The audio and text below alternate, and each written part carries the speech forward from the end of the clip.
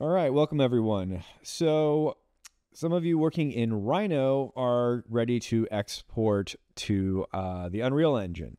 So, the way you want to do that is first step is to change your project units. So, if you were working in feet and inches, you need to change it to centimeters because that is the default unit measurement that Unreal Engine recognizes. So, if I go under File and I go to edit, I'm sorry, go to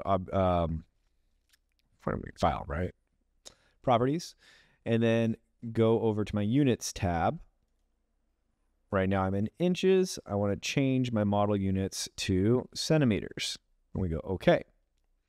And then you want to make sure to change the unit system and maintain object sizes so that 1 inch becomes 2.54 centimeters, and then you hit okay.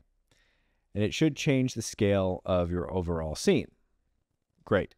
Now you select all of your meshes in your scene, and you go File, Export Selected, and we're going to do a Motion Builder FBX, and then just title it Gallery. I'm probably doing my just right here, Gallery.